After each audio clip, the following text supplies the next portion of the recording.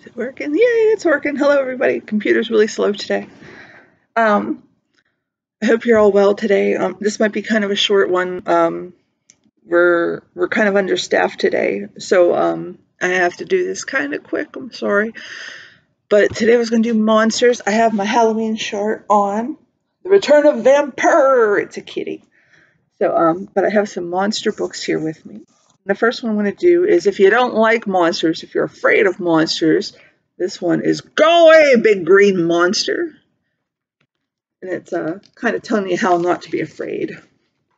Big Green Monster has two big yellow eyes. And a long bluish greenish nose. And a big red mouth with some sharp white teeth. Two little squiggly ears. Scraggly purple hair.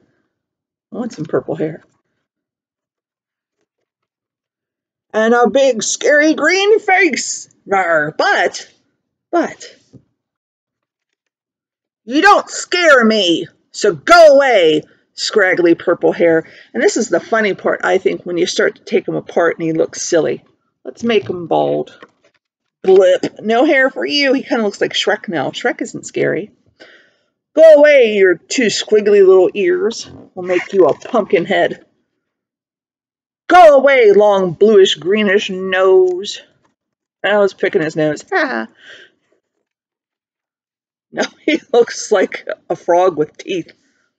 Go away, big green face. No, he's just like, ah. Go away, big red mouth.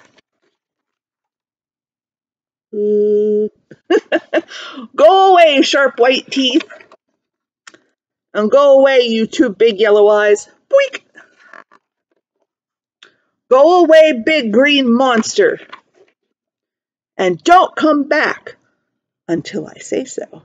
Because sometimes monsters are fun. I have a fun book about monsters called Even Monsters Need Haircuts. Frankenstein needs a little off the top. My dad is a barber. Whoops. I like to watch him work.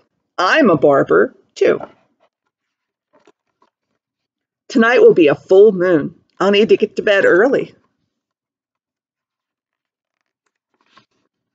Just before midnight, I hear a soft tapping sound. Vlad is waiting for me at the window. I wonder who Vlad the Bat is. I grab my pack and climb down the tree, and together we cross the fields into town.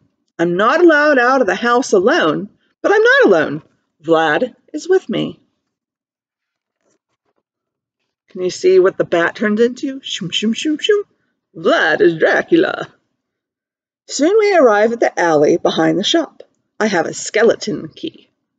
I unpack my supplies. The rotting tonic, the horn polish, the stink wax go on the counter. The shampoo goes next to the sink. I tuck the moon powder into my pocket, right next to my tangling brush, and I'm ready to begin.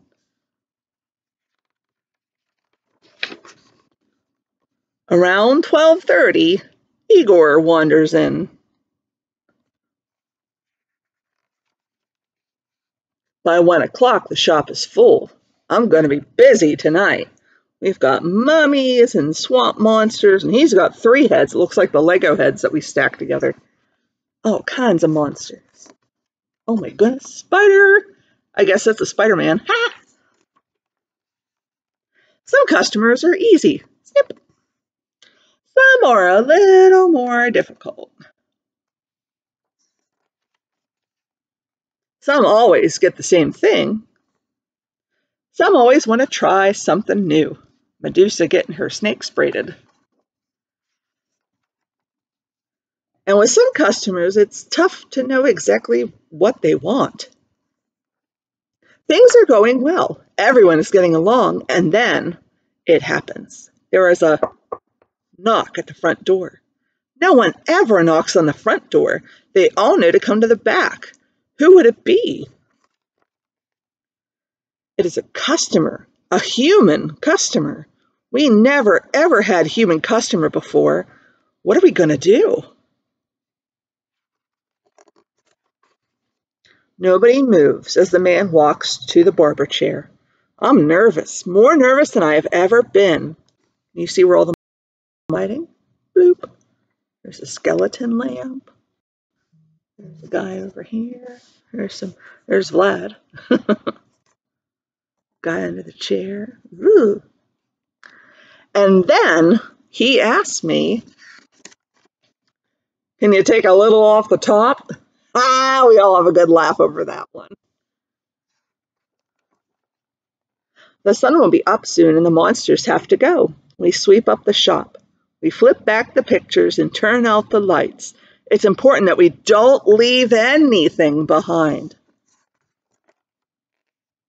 Some of the guys give me a ride home. See you next month, I shout.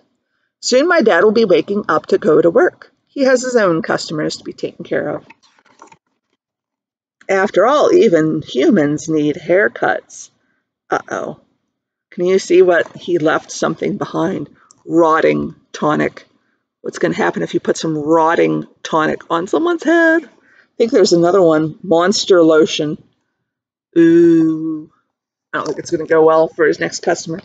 I have a few terrible jokes. I have my monster jokes. Let me tell you a few terrible jokes really quick. Why don't monsters eat clowns? Why wouldn't a monster eat a clown? I have something in my eye. Because they taste funny.